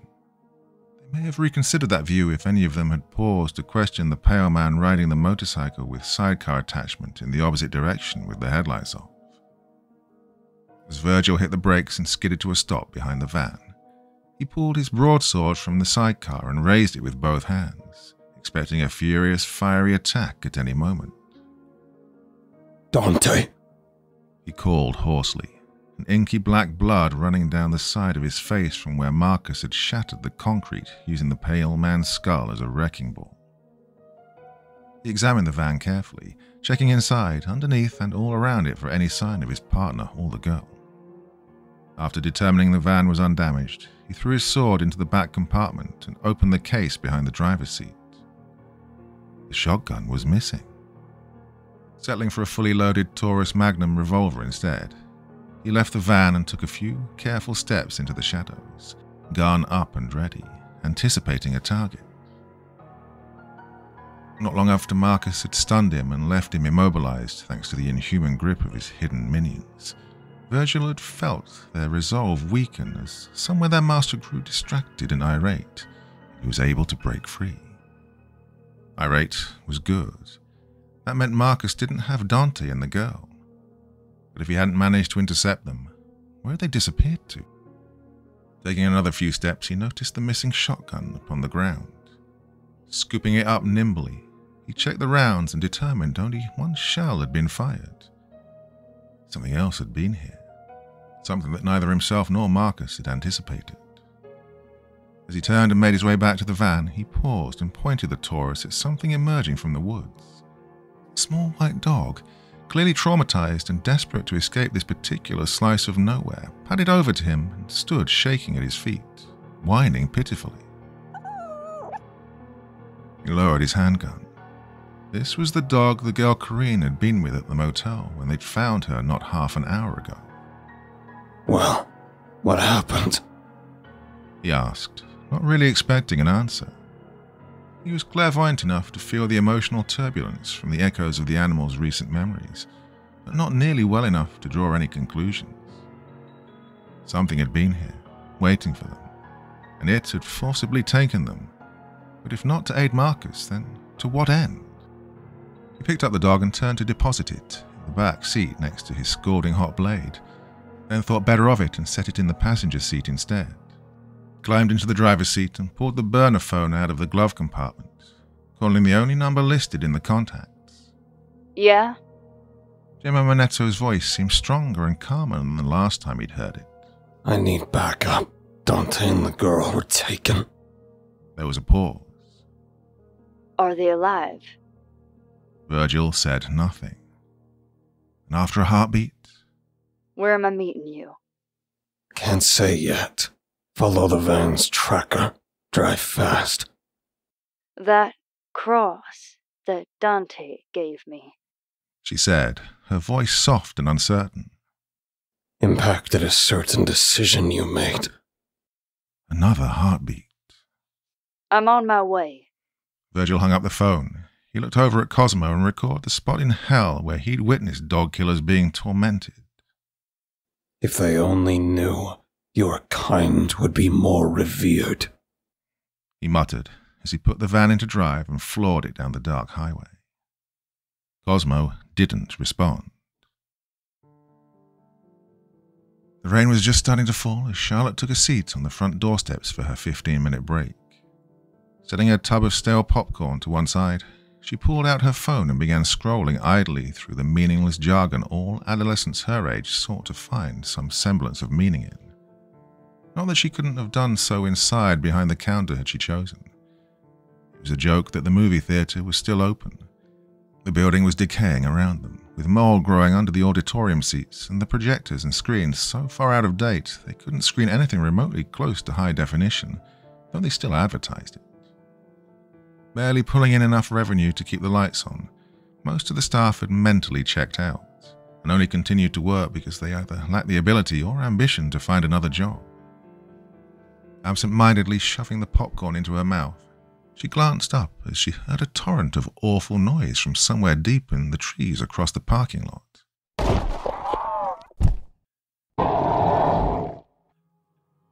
She wondered if some coyotes had gotten into a scrap with a black bear, though she doubted it. Whatever the mystery things were out there clawing at each other sounded much, much bigger. After a moment, her mind wandered as she popped in her earbuds to drown out the ruckus and found a pointless video to watch.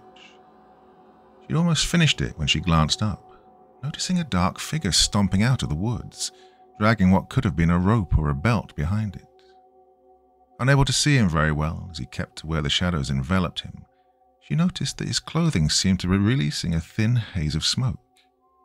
As he walked, it lingered in the air behind him like the misty tail of a phantom dragon. Were you in an accident or something? She called out, only half interested. She pulled out her earbuds and raised her phone to record the man as he paused and changed course, making his way towards her. Hey, you can't smoke inside the theater. She added, half joking, eyes still on him through her phone camera as he walked up to within a few feet of her. Oh, yuck! She gagged as the stench of burning meat enveloped her, and she backed away as she felt the heat. Did you get gang raped by toxic wildfire? Charlotte raised her phone higher to get a better look at the man, his eyes 2 pinpoints of red in his sunken, dark face. Where's the cathedral? The smoking man asked in a sudden, hissing bark. When he spoke, more smoke escaped from between his black teeth. The what? Hold still. Charlotte took 3 pictures of him with her camera phone. The dark man leaned forward. The temple of worship. Gross. Back up, dude. She said as she turned her phone back into video recorder mode. Do you mean that old monastery? They're tearing it down to make room for cell phone towers. It's back there in the woods.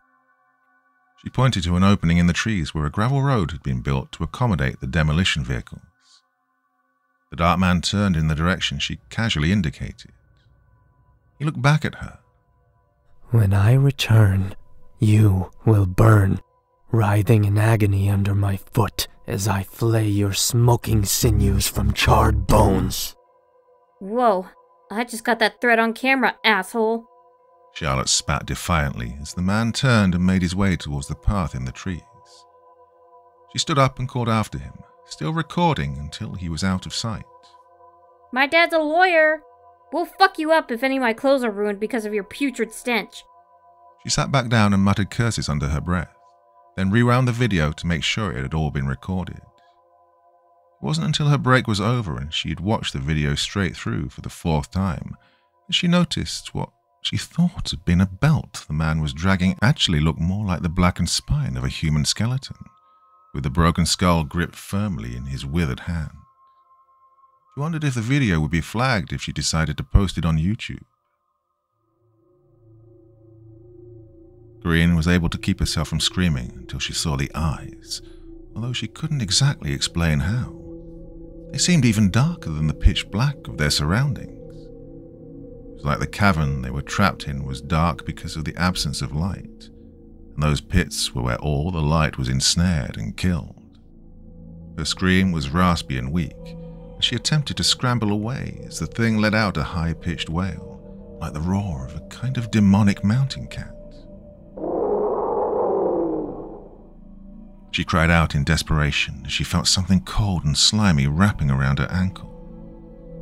The empty maw she assumed were eyes hovered above her, and she felt a blast of freezing, rancid air upon her face and neck that reminded her of bloated corpses. She was about to scream again when the creature was jolted back and away from her, and the grip on her ankle was broken. She heard the rapid, piercing sound of what sounded like a knife through flesh, and then a loud screech and a wet snap of something breaking that was definitely supposed to remain intact. A heavy thud sounded beside her as something with a bulk much bigger than her own hit the floor.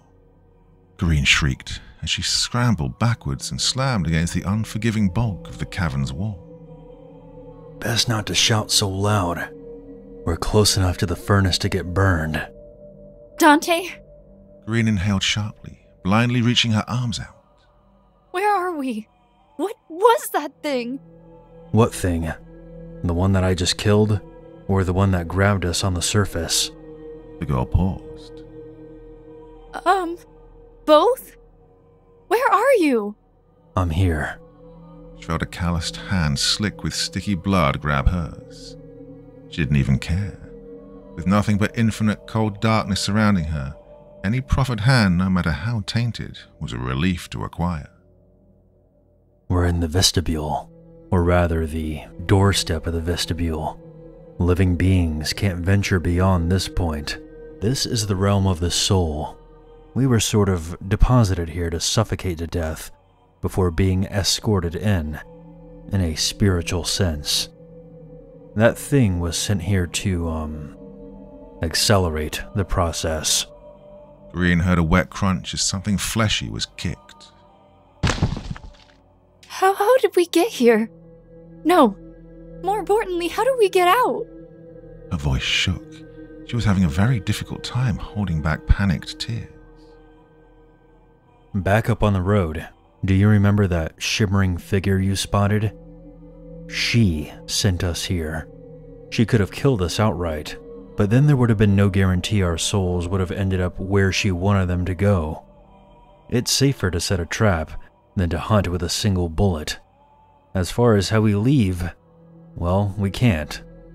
The best that we can hope for is that Virgil changes her mind, and she summons us back. Dante, I can't be here. I don't even believe in that stuff. Whatever you and Marcus and Black-Eyed Guy are involved in doesn't involve me. Please, I can't die down here in the dark. I just want my dog. What someone believes or doesn't believe has never really mattered down here. You think you're afraid? Not nearly as much as I am. I've been here before. I know exactly what's waiting for us. I've seen thousands dragged in chains across the threshold, screaming that they didn't believe in this, or that they're sorry, or that they aren't supposed to be here. If you press your ear to the wall, you can hear them. All they ever do is scream. Scream and burn. Pleading for impossible things like mercy, forgiveness, salvation. But do you want to know the one thing no one ever screams down here? Corinne felt her tears pool in her lap as she squeezed Dante's hand, not sure if she feared the silence more than she feared his answer. After an agonizing moment, she asked, What does no one scream? I regret nothing.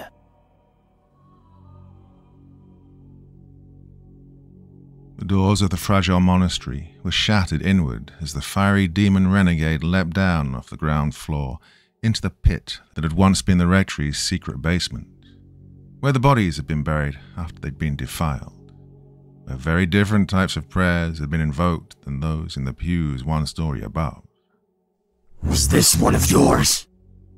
Marcus screamed into the darkness as he held up the horned skull of the creature he'd dragged behind him through the dirt, its misshapen spine rattling like a snake's tail.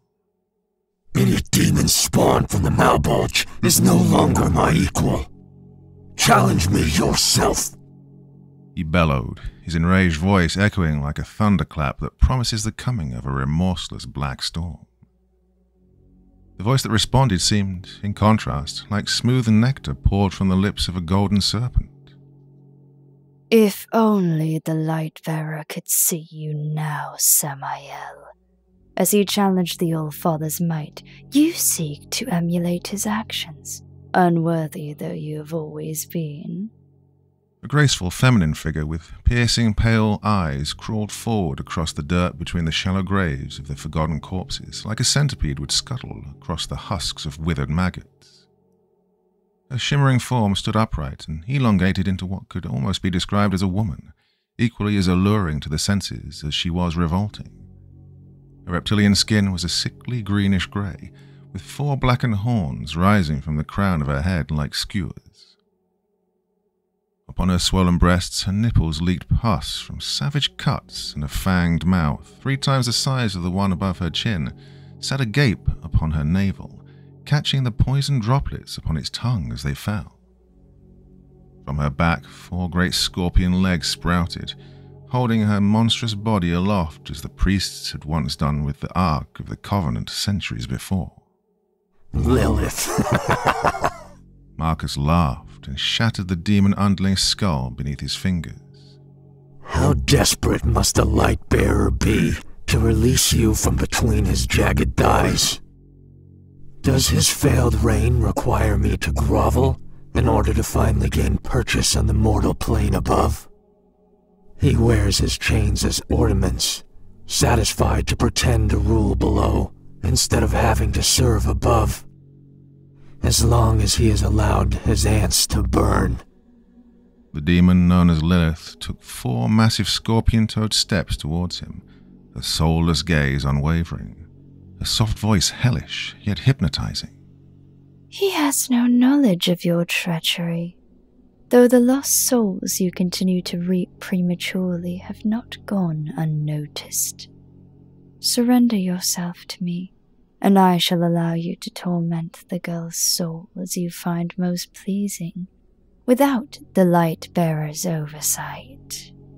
I shall not serve either above or below. This mortal plane has sat dormant, unconquered, unmolested for too long. It is mine alone to set ablaze. Release the girl to me, and my perceived disloyalty will burden you no more. On the ground beneath Marcus's feet, dozens of mangled, demonic arms clawed their way above the surface, searching for a victim to ensnare, just as they'd done before upon the highway to Virgil, the favored son. Lilith tossed her slimy wet hair and smiled for the first time since she'd revealed her true form. Just as it was written, Samael, I have called thee by thy name. Thou art mine. Marcus roared in fury as the arms grabbed him, digging their claws into his burning flesh, dragging him downwards towards the abyss.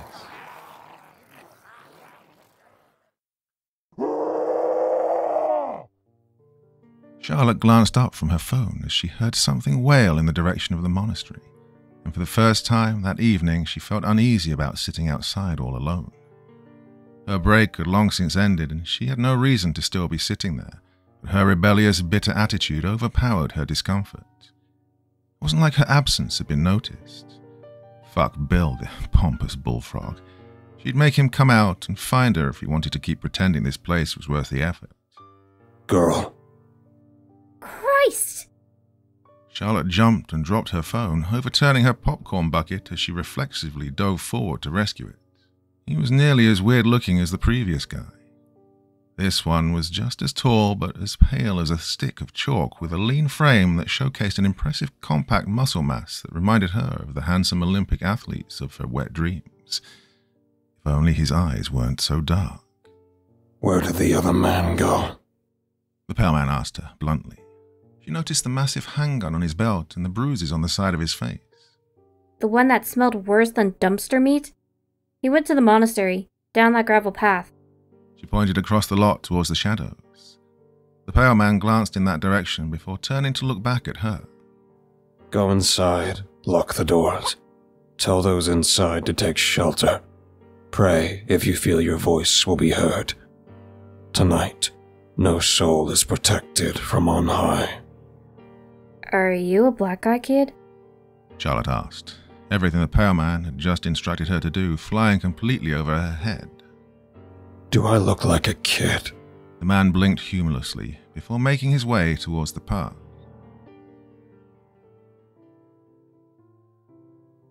Agent Gemma Manetto was still a good hour away from where Dante's van was broadcasting its location. Fucking Louisiana traffic.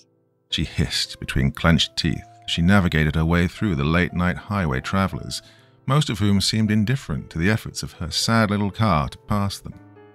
Realizing she wasn't going to have enough fuel to get to wherever she needed to go to provide backup for her partners, she pulled off the next exit and haphazardly swerved across 3 lanes of traffic to pull into the closest gas station.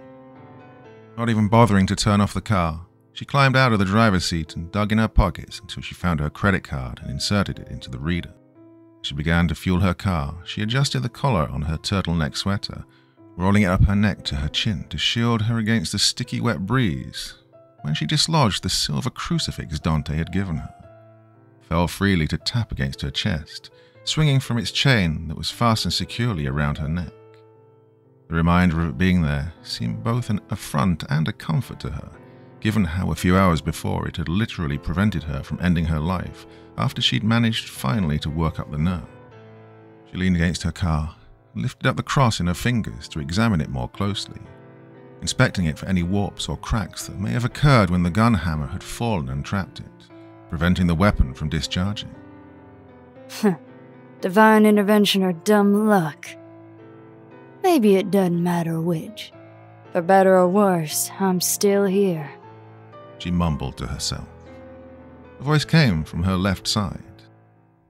Hey, could I bum a smoke? She turned to see a tall, disheveled man in an overcoat leaning against the hood of the car. He seemed nonchalant with his lazy drawl and unfocused gaze, but Manetto immediately felt her stomach coil into a cold knot as she recognized the face. Jasper Womack, she whispered. A low-level career criminal wanted in 8 states, and, more alarming, known for assaulting and robbing women on the side of the road. Sorry? The man's tone shifted ever so slightly from casual to accusatory, though his eyes didn't flinch. Manetto glanced behind her quickly. A gun was in its holster on the passenger seat right next to her cell phone, and there was no one else within shouting distance. I don't smoke, Manetto said quickly, trying to locate the casual authority she'd used to polish her voice when she'd been an active ATF agent. Neither does my husband. He'll be back any minute. The man drew a handgun from his waistband. Nice try. But you definitely said something else. Something my mother used to call me. And you aren't her. He pointed the gun at her neck. For fuck's sake, Manetto hissed impatiently between her clenched teeth, and then her eyes darted over the man's shoulder in sudden surprise. Oh shit. Jasper Womack half turned to look behind him as Manetto dove sideways into the car and grabbed for her weapon. Fuck! Jasper snapped as he corrected his stance and trained his gun on her through the windshield. Manetto raised her weapon and fired a shot through the bottom of the holster at the exact moment Jasper pulled the trigger. 2 separate bullet holes exploded into existence as the projectiles passed through the windshield in opposite directions. Manetto's bullet ricocheted off Jasper's gun, causing him to curse in pain as the weapon was knocked from his hand. Motherfucker! He spat furiously as he held his damaged wrist in his free hand. He leaned forward to peer through the damaged windshield. The woman inside wasn't moving, and there was a splatter of something red across her neck. He maneuvered himself around the hood to the driver's side door to go through the woman's pockets when he noticed the ATF badge on her hip. Oh, fucking great! He hissed in aggravated panic as he abandoned both the car and his gun and took off running down the street. The gas pump clicked automatically as the tank finished filling up. Manetto didn't move.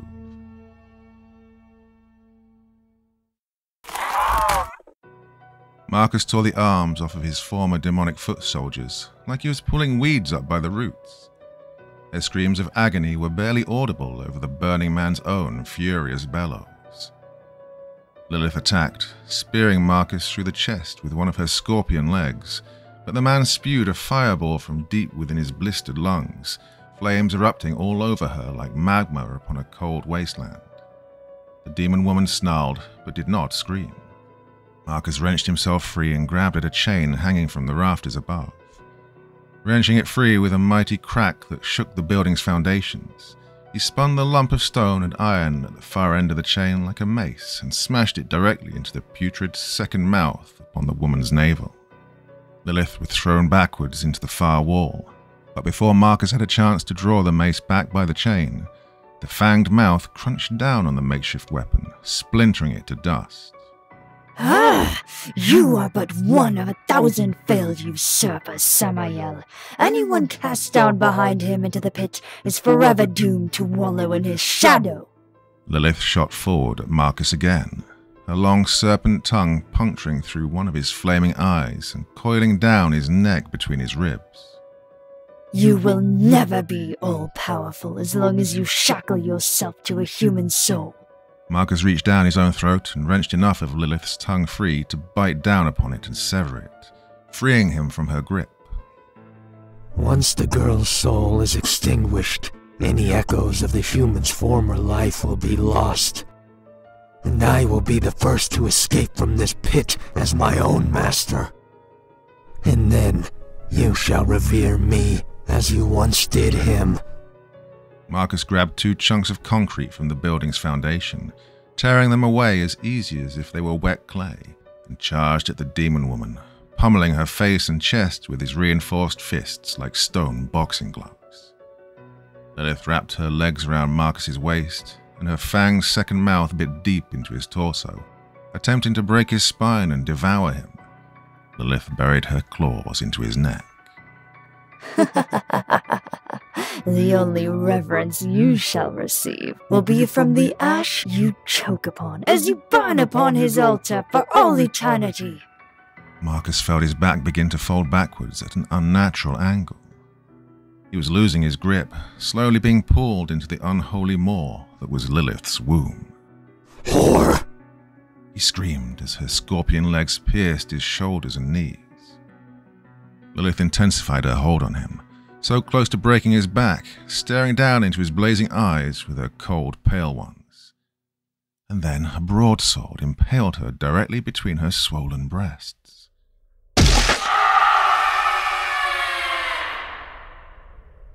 Lilith screamed in agony and fell backwards upon the dirt as the holy weapon paralyzed her. Marcus fell sideways to land on a shallow grave, his flames slowly starting to die as he fought to regain his feet. Virgil leapt down into the hole from the floor above and fired his magnum into Lilith's face and eyes until the gun was empty. You can drag him back to hell for all I care, but unless you want to explain to your dark overlord how you left his realm unsanctioned just to be scarred by a holy blade, I want Dante and the girl returned to this plane, alive. Lilith's mutilated face bled pus and black leeches crawled from her eye sockets as she laughed a pitiful little cackle that betrayed more fear than defiance. Ever content to live amongst the animals, Virgil, once favored son? Shunned by both the starry heavens and the kingdom of fire, never again to be worthy of a place amongst the brethren? Better to live amongst the animals than live beneath their shit. Virgil climbed upon her chest and twisted the hilt of the broadsword. Lilith screamed in agony. Now, release them. There was a burst of dust and gravel, and Dante and Corinne were slowly clawing their way out of one of the shallow graves at the opposite side of the basement. Dante coughed hard as he pulled Corinne to her feet. Water, he gasped. Virgil tossed his flask of holy water to his friend. He drained half of it before handing the flask to Corinne. Drink fast. We have to go. Marcus stood, flames slowly returning to life, as he stared at Corinne. Virgil wrenched the broadsword out of Lilith's chest and stood between him and the girl, while Dante held the patriarch blade high, his curved dagger with the crucifix fastened at the hilt. Thanks. It was getting really hot down there. Fire's not out yet. Corinne? Marcus whispered slowly, and for the first time in a long while he spoke with a voice the girl recognized. Her old neighbor she'd playfully flirted with when she walked her dog, and the man who had warned her of danger when he could have just easily have abandoned her to save himself. Corinne set the empty flask down. Marcus? The flames receded, and the man she once knew stood before her. How can that be you? You died in the apartment fire. I thought I did too. Corinne, don't listen to a thing he says. Marcus is dead. This thing just hijacked his physical body and is leeching off what remains of his soul. I think when he died, you were the only thing he no longer hated about his life, so that your existence would be the only thing keeping this demon restrained. If you die, then the last of Marcus's humanity will be gone. Dante turned to Virgil as the man took a step back in Corinne's direction. If Marcus's soul is still in there, we can exorcise it and free it from the demon. Far too late for that. The portal to the vestibule is still open. They're coming. Marcus held out his hand to Corinne. Corinne, I'm all right. Please, don't let them take me. Who? Oh, Jesus Christ! The girl shrieked as the mutilated form of Karen, Marcus's former wife, crawled from the same pit directly behind them. Her skin was a blackened shell and her eyes were runny blobs of bloody flesh. Tar-like blood and smoke belched from her mouth as she crawled forward towards Marcus. Hell hath been summoned. Lilith hissed in amusement as she slowly climbed back up to stand upon her scorpion legs. From all the shallow graves surrounding them, decomposing bodies began to spring forth, each blackened and charred, twisted into sharp fragments of their former selves. Dante and Virgil immediately began clearing a path with their blades, but most of them swarmed around Marcus, gripping him by the legs, beginning to devour him. Corinne, help me! Marcus screamed in panic. And suddenly, she was there, next to him. Wait! If it's really you, I can't let them take you back down there. Whatever they made you, you were once a good man. You were my friend. Thank you, Corinne. He gave a triumphant smile. Flames erupted all around Marcus as his skin was vaporized, and he once again became the Burning Man, obliterating all the corpses gathering beneath him. Your soul is mine. Corinne screamed as the sleeves of her shirt caught fire and she fell backwards into Dante's arms. Lilith sprung at Marcus, while Virgil leapt at both of them with the broadsword, though to strike at which, Corinne had no idea. Dante held out the Patriarch blade above her as Marcus fell upon them. Then, a gunshot rang out. A bullet crashed through Marcus's skeletal face and struck Corinne in the shoulder, splattering her blood upon him. Marcus wailed as the blood seemed to disorient him. Lilith's scorpion legs impaled Marcus as the fiery ground opened up and swallowed them both, though not before Virgil's sword sang and Lilith's head flew through the air to splatter with a wet thud upon the dirt. Then, there was nothing but silence all around them. Ah, fuck! Corinne gasped as Dante put a hand over her wound. You're okay. We're all okay. From above them on the ledge, Gemma Manetto stood, eyes wide, her gun pointed down at the spot where Marcus had been. What in the rancid fuck did I just shoot at? She asked in utter disbelief. Virgil picked up Lilith's severed head by the hair. Something that couldn't be killed by a bullet, yet it saved us regardless. Oh, okay, good. Excuse me. Manetto turned and started vomiting into the corner. Corinne winced as Dante helped her up, her shoulder bleeding and her arms burned. Where's my dog? That's where the bullet hit. Manetto pointed to the hole in her car seat that Jasper Womack's slug had made after it punctured the windshield. I felt the thing shoot right past my neck. I was out for a few seconds. Moron must have seen my birthmark and assumed it was blood all over my neck. She ran her hand across the organic stain upon her throat. Dante leaned in and gave the woman a hug. I'm glad you're all right. You starting to feel like you still belong here with us?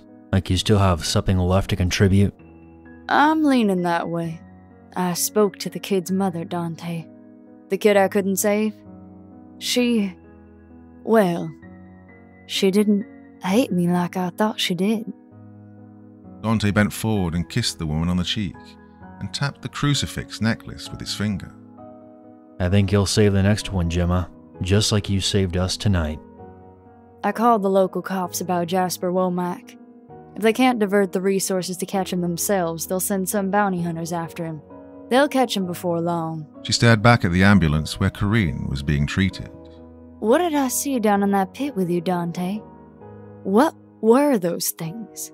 Dante put his hands in his pockets. Do you really want to know? Gemma Manetto paused. No. Virgil climbed up into the ambulance where Corinne was cradling Cosmo as best she could with her bandaged arms. Her left arm was also in a sling. Broken collarbone. Arms are a little scorched. Fortunately, the sleeves took the worst of it. Thanks for saving my dog. You're welcome. Virgil? What happened to Marcus? He was dragged back down to where he belonged. Or at least the demon occupying his body was. Can't say what happens to Marcus's soul. It may be trapped down there, but I have a theory. What's that? The reason your blood hurt him was because you had consumed holy water only a minute beforehand. That wouldn't have stopped him from harvesting your soul, especially if you surrendered it to him. but I think it was enough of a shock to break the demon's hold on him. If there was any good left in him that his soul harbored because of you, it may have escaped. You may not believe it, but your casual friendship with a troubled man may have been the difference between a second hell ravaging the earth. Sometimes just being a kind person is enough to tip the scales. Green was silent for a moment. I don't know what to think. Think what you choose to. We all have to walk our own path. You're not going to preach some higher calling to me? Preaching is for holy prophets or unholy manipulators. I'm neither. So, what are you then? An angel?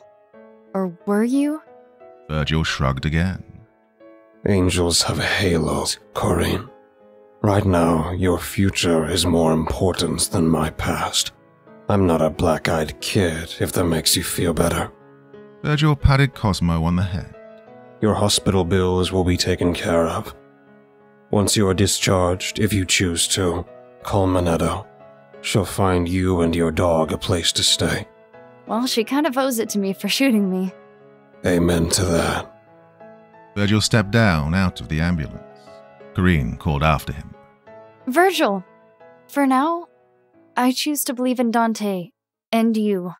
Thank you for saving me. Dante wrapped Lilith's head in a shroud before locking it in the van's floor safe. He sat down in the passenger seat of the armored van. How long can a demon as powerful as her maintain her form without a head? I guess we'll find out. Virgil turned the key in the ignition. Chances are she'll try her luck in getting it back before she lets her master notice her without it. Virgil tapped the broadsword's hilt as it lay sheathed between them. Of course, there's always the chance she'll lose something else. Hard to guess which outcome she'd be more fearful of. Dante yawned. At least we don't have to deal with Marcus ever again. And hey, thanks for rescuing me from that place for a second time. Let's not make a habit of it. The armored van made a U-turn and exited the movie theater parking lot. In front of the lonely house in the woods, the dirt shifted in the garden where a dead man's ashes lay. Smoke rose from a spot a young girl had watched in horror as a dark, towering man had heaved a fiery breath. The smoke grew denser as a flame sprung to life from the cold earth. The ashes shifted, and a deep laugh rose from the man's final resting place. So much yet to burn.